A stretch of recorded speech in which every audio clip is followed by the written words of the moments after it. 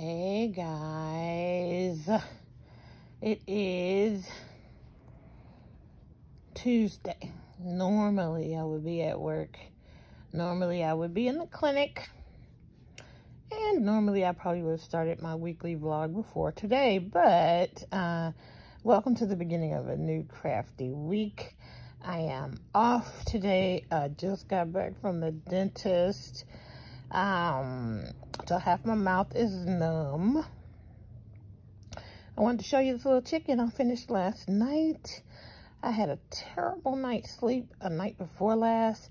So last night I was like, I'm going to focus and make this chicken and keep myself awake so I can have a decent night's sleep. Because what happens is I'm really tired and then I fall asleep early. And then, of course, I wake up in the middle of the night and can't go back to sleep. So it worked. I stayed up. I finished this at about 8:30, 9 o'clock last night. This was a really quick make. This is the tiny chicken from Crafts Go Bloom. And I got it done last night. This is one of those Bernat blankets that come in the cake. I think it's a Marls. And you can't tell here, but maybe in another clip you'll be able to see the color change in this. And it's the same Hobby Lobby yarn that I used on the other chicken, as well as the Juicy Couture that I used for the comb. I really like this little chicken. This one is small. That yarn, even though it's classified, it's a Bernat blanket, it's classified the same way as all the rest. It's just softer and thinner, and the makeup of it, the way it's made up, it does knit up or crochet up smaller. I think I could have put the eyes. Well, let me stop. There you go. There you go. Linda Jean. I heard you. I heard you, Linda Jean. Okay. All right. Anyway. Crafts Go Bloom today came out with her next bird, which is a turkey. So, yep, I'll link her video down below. By the time this comes out, though, you probably would have already seen it. Anyway, so cute. I like how she does the comb. All right, guys, the feeling's going to come back, and I am probably going to be sore. It's a root canal, so there's no nerve in my tooth, so that won't hurt, but the gums all around it will probably be sore when the feeling all comes back. So today I'm just going to crochet, rest, recover, and watch Christmas movies. Okay, bye.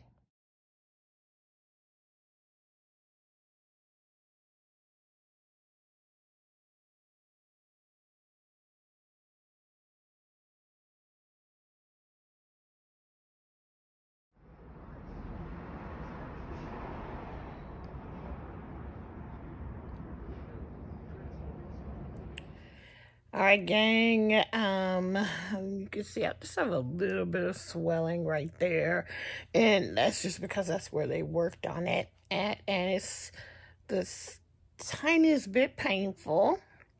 Just a little soreness. I can't really chew over there, but I think I found out about this little freebie on Melly Inspired Crochet. She does all these really cool series, and a lot of times she will show a lot of different free patterns on Insta. And you know what's nice about that is that she works them up, and if there are kinks, she will let you know.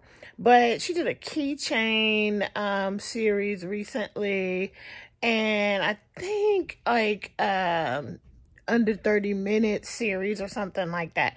Now, I'm a slow crocheter. There's not anything that takes me 30 minutes. I don't care if it takes the whole world 30 minutes. For me, it takes longer. But anyway, this is one of the patterns I found out about from her.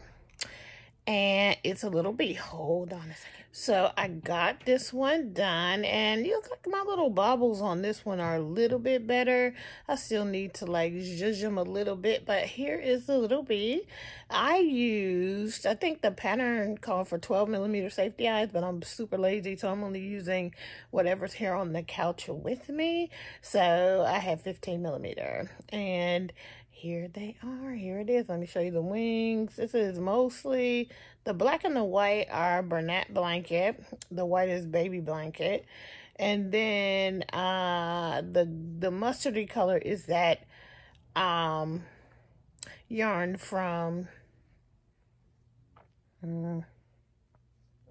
Hobby Lobby that I showed you guys. I used it for the chicken feet and beak on all of my chickens so far, all of my tiny chickens from Crafts Go Boom.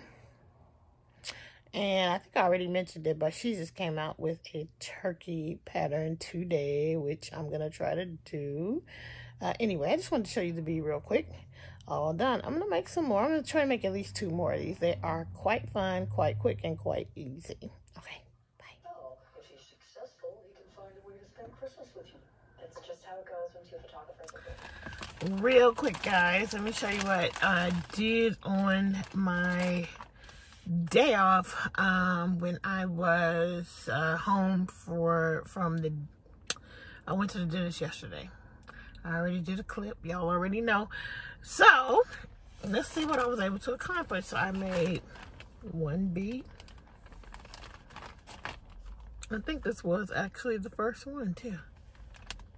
That's 1. Here is bead number 2. With the wings. And then we have bee number 3. Alright, so I made 3 beads. And then I had already shown you guys that I had made this guy. Okay. And then I made this one. So this is the same marled yarn. It is one of those blanket yarn cakes, and it's marled. So this one, you could see, but what I did was I had some of that, Dollar Tree had some of that like fun fur yarn. I'm never able to find yarn at Dollar Tree, and when I do, it's weird. I shouldn't call it weird, it's textured. And I'll show you a label later, but I had pulled these out thinking I was going to make, you know, scrunchies or something, or I was going to try to make a fluffy amigurumi. But I decided to hold it double with the Bernat blanket, so it gave it just a little more fluff. I don't think you could tell very much of a difference on camera. You can't, because this one doesn't have the fluff. It needs lint rolled. And this one does have the fluff. The other thing is I used, I think, a size I hook with this one. And this I used the L hook, or the 9mm hook. So of course it's bigger, but I really love the effect of holding those 2 yarns together. Can you see the fuzz? And because this is pretty fuzzy as it is, but anyway, there that is. Those 2 are. So finished that one, and then finally I said, well, let me make a maple chicken. I was trying to stay up last night because we had a potluck at work, and I made butternut squash soup, and it turned out so good. It was such a hit, and I have some that I'm getting ready to go in here and heat up. But I went ahead and made a maple chicken, and I don't think you can tell out here in the car, but I also held this together with the fluffy yarn. I'll show you the 2 yarns later. And made this maple chicken. This is the same marled yarn. It's just that now we're down to kind of like the white section, the lightest part. So you can see on this chicken, I had got down to it. I started getting into the white section, and this is almost fully that color held together with this grayish, almost like a fun fur type of yarn. And so there you go. Now, this one, I changed the comb on this because I want it to be a little bit more substantial. So it's kind of like a hybrid between the tiny chicken comb and the original comb from the Mabel chicken. Anyway, there you go. Those are my items from yesterday. Talk back soon. Hey guys, just wanted to show you I don't know if you can see. I'll try to maybe take a clip outside, but I thought I would try to see if you could see that fuzziness that exists on this. So here's what it is. It is this. It's Just Yarn Plush. This is like either I find regular acrylic or something like this at my Dollar Tree. It's actually, yeah, never any of the Just Chenille. It's probably just gone. But anyway, and even when it was first out, I didn't find Just Chenille at my Dollar Tree. Sorry, I think my son came out the bathroom. I'm trying to block him. Anyway, so it's this Just Yarn Plush, and what I did was I had that cake of the Bernat blanket, and hold on one second. So I had one of these cakes, and you can see the darker colors of it was on the outside. We've gone to the lighter colors, and it's going to get a little bit darker on the inside. And I just held the two together for that. So next up, I'm going to attempt to make a cow with the rest of this, to use it up and to just hold it together. And I'm gonna do the same with this. Like, so that's just a little tip and trick. If you have some of this yarn and you don't quite know what to do with it, it's fairly thin and you can just hold it together. You know, see, that's it on its own. It's not that thick. They probably classify it as something like a 4. It is. It's classified as a 4. But it's not really a 4. They just do that because of the fluff. And this is kind of like, you know how Rel from the Dabbling Hook, hi Rel, she always lattes things. So it would be fairly similar to latteing something. And you would end up getting something with a little more fuzziness and softness. So I want to try and take a clip of the chicken outside so you can really hopefully see the fluff in the sunlight. Okay, hold on. Okay, now you guys can see that fluff a little bit. That is what I'm talking about. It gives it kind of a feathery look, right? Holding it together.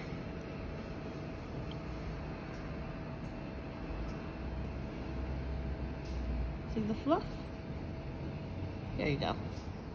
And here it is on this chicken. You can really see it because this chicken is a darker color. It's more contrast with the Just Yarn Plush. But there you go. There's the fluffiness I'm talking about.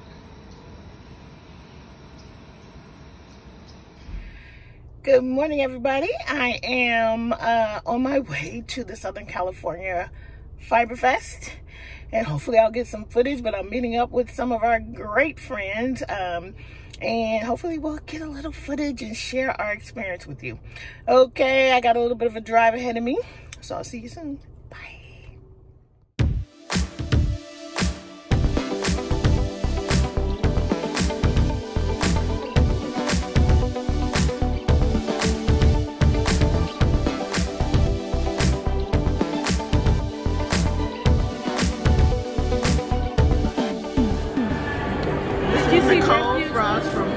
Yarns, guys.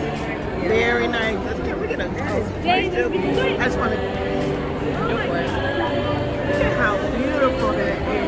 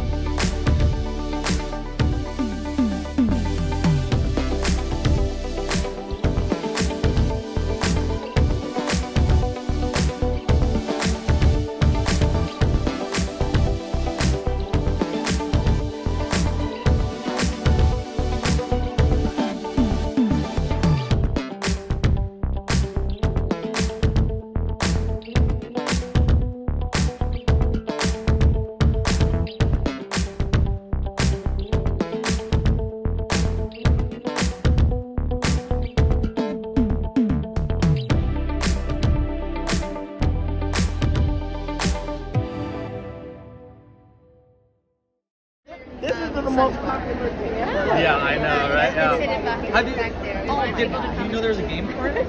No. I designed a board game for this so that when you make them, you can play actually board games with your kids or grandkids or whatever. That makes sense. Yeah. I love your hair, by the way. When mine gets that long and starts getting ringlets like that, I was just telling my fiance all about it. You should let us know. I know. She said, I was literally, we were just talking about that last night. Okay, just take a picture. I want to take a picture. Oh, yeah.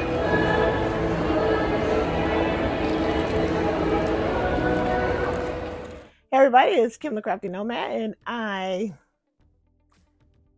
keep doing that.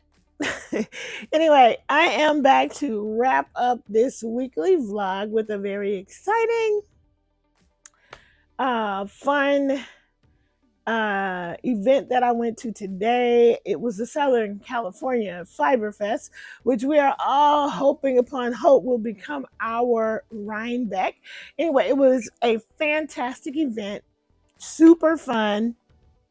I'll show you some clips. Either I've already shown you, I'll show you them afterwards. We'll see. But I wanted to show you some of the things I was able to get. Hold on one second. All right, so it was the Southern California Fiber Fair. Let's see. It was held in Pomona, California, and as you will see, I met up with some of our good friends and had a wonderful time. I was able to hang out with Pam from Pamela's Crochet and Knit Corner. She is the one who likes pink things. She loves ladybugs. And she is the crocheter who knits a bit. Her channel will be linked down below. I got to meet her husband. I got to meet her sister. And we just had a great time. This is actually a 2-day event. We we went today, and that's going to be it for me, which was great. But anyway, yeah, it was a fabulous, fabulous time. So when you registered, you got a chance to purchase some merch when you register. So it was like $15 to get in, plus some more money if you wanted the bag, which of course I got the bag. And let me show you it. So we have the bag from the inaugural, what we hope will be the inaugural SoCal Fiber Fest. And with that came a cute little enamel pen, which I don't know if that's gonna help, but I'm gonna do that because that's what the real podcasters do. It is their official enamel pen, and guess what? It is a granny square. I think that's fantastic, guys. You know, if you've been around a long time and you have seen people go to these different fiber fests, I know Claudia from, oh goodness, I can't remember her channel name.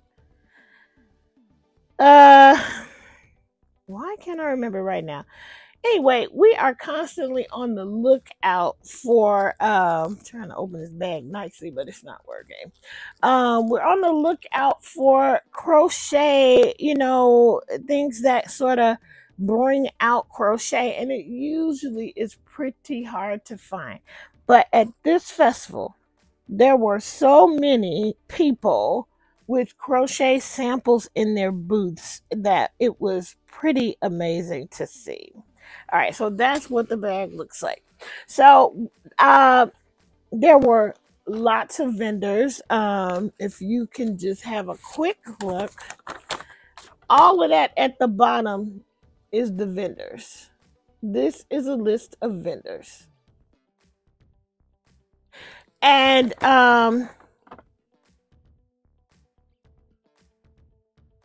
there was an opportunity. So when we get there, we pick up our bags. That was right at the front, our bags and our pens.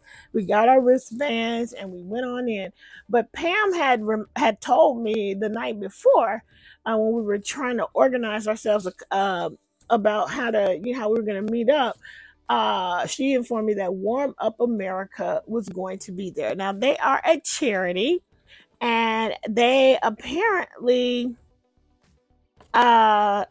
collect squares and blankets and hats and scarves, and they distribute them throughout the country to different organizations. Well, they were going to be there, and they were going to be accepting donations. So I got a chance to take in a bag of hats, bunches of hats, some cowls, some scarves, as well as a blanket. So that was exciting. Then we just, we started walking around. So we met up with Vicky, who stayed with us for about the half the time we were there. In addition, we did get to see Z and met some people. Pam, some of her subscribers recognized her, which was really cool. So yeah, it was a great time. You'll see the footage. Let me show you what I got. So the first thing I wanted to go to, I knew because I follow her on Instagram, that Seismic Yarn was going to be there, and therefore I got Seismic Yarn and Dye Works. She is in Daly City, San Francisco, California. And I got this on her. This is her Seismic Buttered Sock DK. And it is merino and nylon. I think it's 85% superwash merino, 15% nylon. And this color is called We Will Rock You. And I just wish you could see the speckles really well on this. But she's amazing. And this yarn is super soft. And I think I'm probably going to make myself some sort of a beanie with it that I can wear in Chicago. Because y'all know I'm not wearing no beanies in Southern California. But anyway, there you go for that. And then we ran. Well, that was probably one of the last things I bought. We ran into we saw the booth for Buku Yarns. This is actually Pam's local yarn shop, so it's right in the area.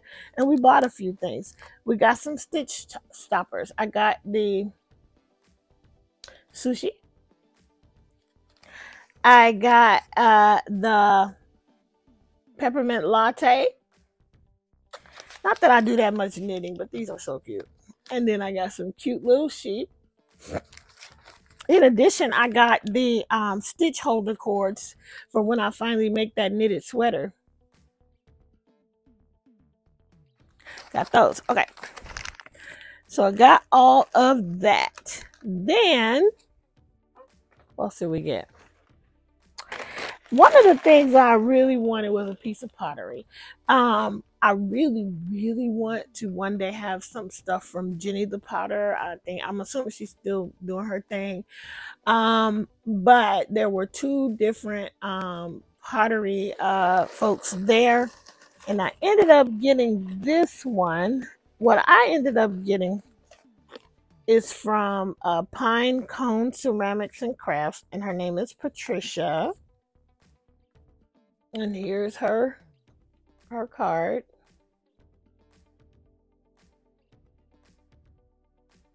Hopefully you can see it. I don't know if that makes a difference, but there you go. And I got a teacup. And this is her work. What I like about it is this, where you hang the strings from your tea bag there. So I can't wait to use it. I might even make myself something toasty to drink tonight just so I can use this. So I got that. I gotta find a place to put it that it doesn't break. So I think that's everything that's currently in the bag. Then, guys, Whitney Marie Anderson was there, guys, and I just grabbed, so here's Whitney Marie's card. She does a lot of things with polymer clay. She makes crochet hooks. She makes stitch markers. And I got another one of these little girls, guys. I think these little girls are so cute. And I hope that I can do her justice and show her to you. Look at how cute she is. With her little afro puffs. So I got that little special stitch marker, which I need to find a really good place for it so I don't lose it, guys. So I'm going to go ahead and put it over here. Okay. So that's Whitney Marie. I'm going to see if I can. Let me put up her QR code in case you want to scan it. So that was really cool. Then we got to the point where, from Seismic Yarn, I also got this. I can't adult today, it says. Very cute, right? So I got that. Then we were hungry. We were like, okay, I had eaten breakfast, but that was it. And by the time we had walked around for several hours, it was a little bit past lunchtime. We were starving. Pam hadn't even eaten breakfast. So we went out to the food trucks, got something to eat, and then we went. After we fed ourselves, then we actually went around again to see if there was anything else we wanted. That's when I bought the Seismic yarn. And really, I was going to be satisfied with my one hank of yarn, my enamel pen, my stitch stoppers, and those types of things. And then we went right past this booth that we had shopped at earlier. I hadn't bought anything. I looked around. I didn't buy anything, but Pam had found this really pretty ceramic yarn that was so gorgeous, and the lady had some samples knit up in it, and she had done color work, and she had done one of the colors as the metallic yarn, which I thought was pretty amazing. So we were just walking around. We had already been there, and then when we came back, I just looked over there and I was like, I had been wondering while the first time we were there, why was everything so affordable? I mean, it was wool yarns, and they really were less than $10 a hank. Some of them were they weren't big hanks, but they were less than $10 a hank. And they were solid colors. It was her brand and all of that. And the brand was it doesn't say on here. Oh yeah. Ikige fiber. Ikige fiber. Okay. Anyway. So we looked, and so when we were walking back, and this is toward the end, I looked down and I was like, I looked again and I looked again. And this woman was selling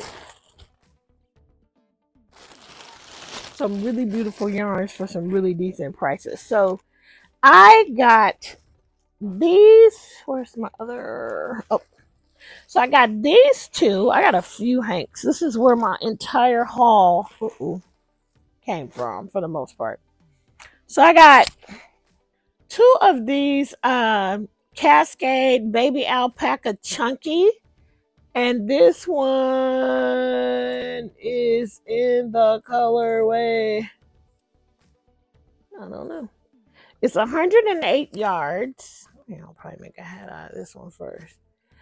100% baby alpaca, and I do not know what this colorway. It's a color number.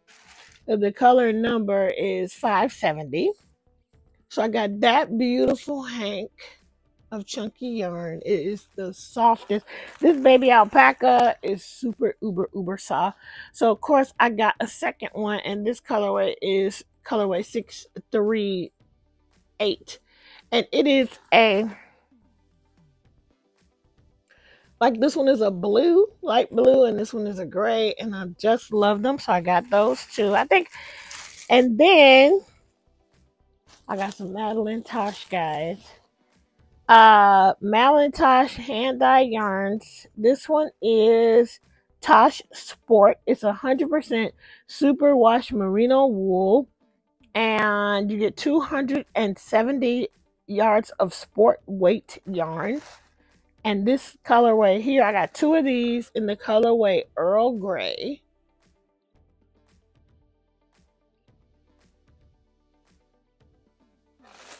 And then I got 2 additional Madeline Tosh, what is that? Tosh Sport. This colorway is called Well Water. And it is the same, I think. Yeah, 270 yards of sport weight. These are, oh no, actually these are different. That one is Well Water, and you could tell better in the camera. This one is called Denim. So I could, in real life, I wasn't seeing the difference, but as soon as I hold it up to the camera, you can tell that they are different. So I got those 2.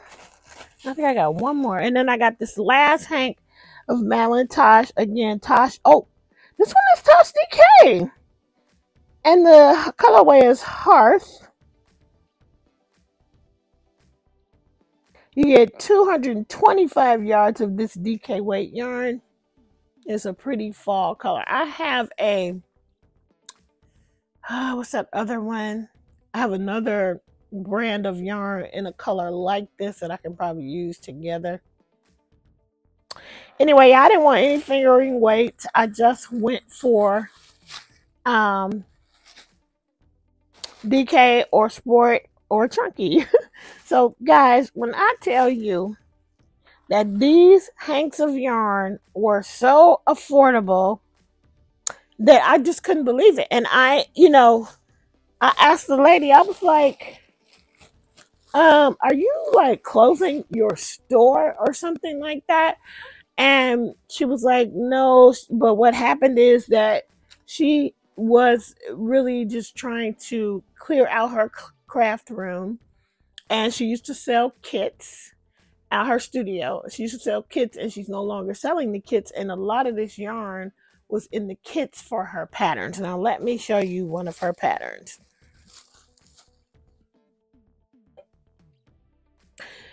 This was one of the hats that was on the table, and I was like, where do you find the pattern?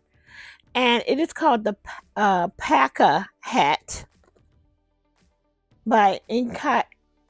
I don't know, fiber. I should have asked her how to pronounce it. Let me show you.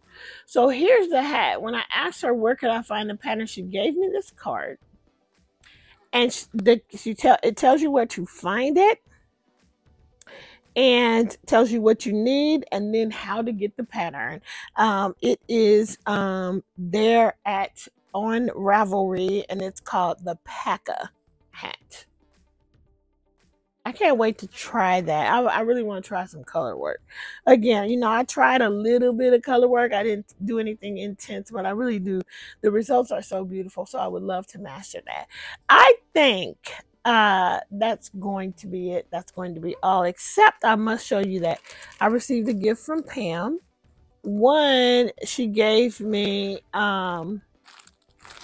one of her beautiful wine bottle holders. I'm going to find this pattern because I've got some silver, some gray yarn with silver in it. I think this is so cool. If you are going to like an event during the holiday season and you're bringing, even if you're not bringing actual alcohol, you could be bringing Martinelli's, sparkling cider or sparkling grape juice. You can still put that right here, or you can put a bottle of 2 Buck Chuck, or you can put a bottle of Dom Perignon. I don't know. Anyway, she gifted me one of these, and I really appreciate it. And then she gave me some beautiful fabric. Let me show y'all this fabric so you can see who's on it. It's actually Popeye on a motorcycle. All right, so I think that's it. That's everything. This is long enough. It's now time for me to go into full prep mode for this upcoming small business Saturday vendor event. I'm very excited about it. I will take you along. In the meantime, I hope you enjoy some of the clips that I have shown you, or that I will show right now. I will sign off until we meet again. Let's keep it crafty, guys.